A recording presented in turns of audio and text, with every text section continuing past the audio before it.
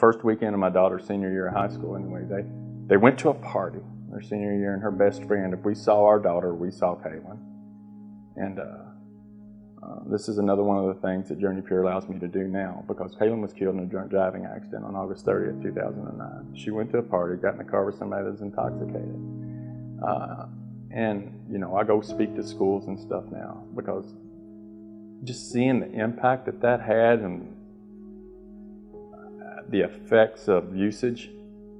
We travel all over the state now giving talks about be smart.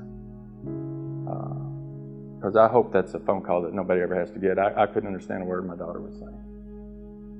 You know, I talked to them at midnight, and really and truly, they were like, we're just going to stay down here. And I was like, come on home.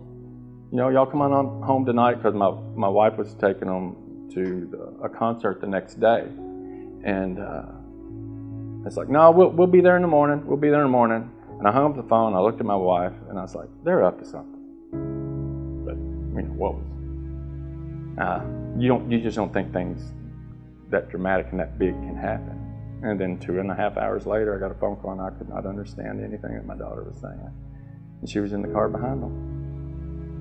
But again, that's another thing. JourneyPure understands the importance of that. Yes, we provide treatment, but you know, unfortunately, there's more than enough people who need our help on a daily basis. If I can have an interaction with just one kid at every school that I go to, just to make them think before they do something.